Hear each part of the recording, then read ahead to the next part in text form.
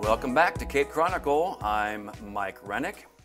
Doug Weisbrod is here today to talk about how Cape Girardeau handles the tough decisions surrounding building code enforcement and how it helps keep our community safe. Doug, welcome.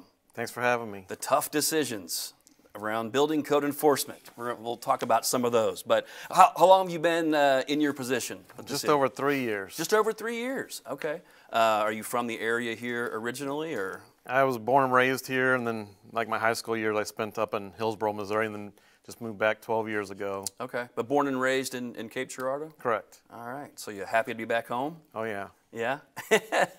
Probably many things have changed, I guess, since you were maybe last here, but and there's continual change all the time in there.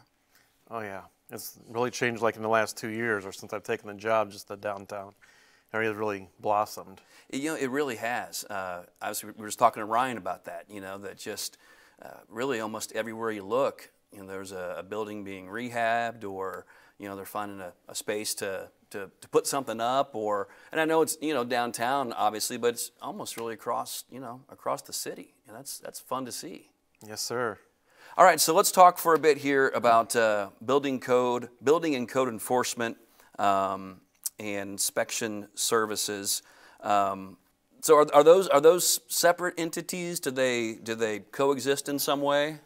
They coexist. So the nuisance part, like the building code enforcement, my team handles like the houses, and the police department handles like the nuisance calls, tall grass, weeds, cars, stuff like that. Okay. Like, so minimum property standards, like if houses are falling apart, that's where we would come into play. Okay. And that's, when we talk about kind of responsibilities of each, that's kind of how those are kind of separated? Correct. And then are you involved on both ends? Or more so on one? Ultimately, after they do the police do all their work, it comes to me for final approval, say yes or no to abate the nuisance. So I still am involved at the tail end of their section. So. Okay. So what kind of drew you to this particular profession? I was self-employed for 15 years and was just looking for something different. So this kind of seemed to be the right fit. Yeah, just kind of like a leave your mark, legacy type job. So. Sure. Yeah. And again, we heard the phrase earlier, helping grow our community. Correct. This is just another avenue that makes that possible. So do you have, is it just you? Do you have a team, or? So I currently manage 9 people. We're looking to fill one other position, but we have 2 code inspectors, 3 commercial plan reviewers, and then 3 ladies at the front counter. So. Okay. So how does that look a little bit? So if I want to build a new building, I'm talking to you quite a bit. I am, correct? Correct.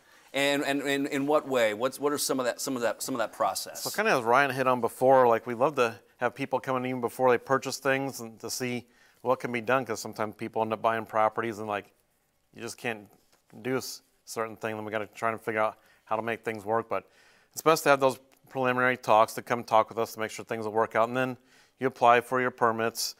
And when you apply, we'll do you apply for the building permit, and then we'll review the plan. So it's a commercial building. My commercial team will look at it after the architect's drawn up and delivered it to us. If there's any problems that they see in the plans, they'll let them know and revise them. And then once we approve it, then they can start breaking ground, and then the inspection team will start doing the inspections as the building progresses. And there's different levels of that. So correct. I mean, as certain pieces are done, then it gets inspected. Correct. So they'll start with like the site to make sure all the BMPs are up in place, like silt fence, so that you don't affect the neighbor's properties and stuff like that. And then we'll start with the foundation or footing foundation.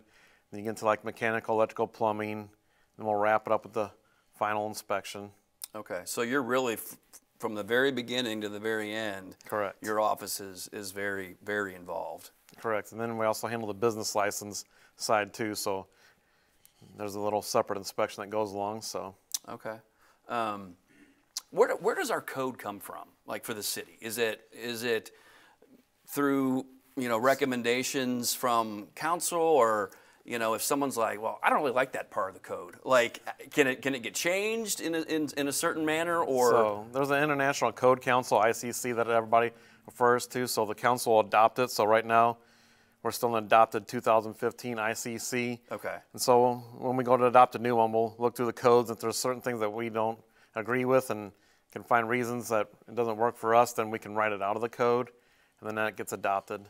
So the code currently is based off of an established code already. Yep. Somewhere, and I guess is that kind of the goal, is to try to find a code to adopt that has some sort of backing behind it, and you're not just willy-nilly making up your own stuff. The ICC is pretty nationally recognized, in fact, throughout the world. So different cities, municipalities adopt different versions of it. So like I said, we're on the 2015. 2015. Yep, they'll change them every 3 years. So if we look at buildings, you know, how are buildings reported or recommended for inspection, if we kind of look along those lines? So like when they get a building permit, they'll hit the contractors a call on when it's time to do certain inspections. And then as far as like reporting buildings like for minimum property or condemnation, the city or the citizens will kind of let you know about that. We have a spot on the website where they can put their information down or call. Then we'll go out and look at them and see if, hey, this house needs to be condemned. If it does need to be condemned, we try and work with the people to save the building. Our intent is not really to tear them down. Sure. Because then it just becomes an empty lot. So it goes through a process, and we want to work with them to get it back up into shape so that somebody can occupy it again. So there's an online nuisance reporting portal, basically. Correct. What is that timeline a lot of times between when someone reports and usually inspection? 24 hours we'll try and get to it after they report to it. And that's just on the City of Cape website? Correct. Okay. When is a building, like I know you say you don't want to demolish buildings, but at what point is it, okay, this building has to go? So once we condemn it, it hits a timeline.